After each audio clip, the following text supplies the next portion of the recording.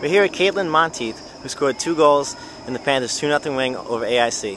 Kaitlin, why don't you just talk us through that first goal? Sure. I checked in, got a ball. Emily Masiello was making the run down the line, played her one girl as fast as everything. So she beat the girl, made a nice ball across, and I just happened to make the bend and run and slotted it with my left foot. You're coming off of 2 losses. How does it feel to get the win?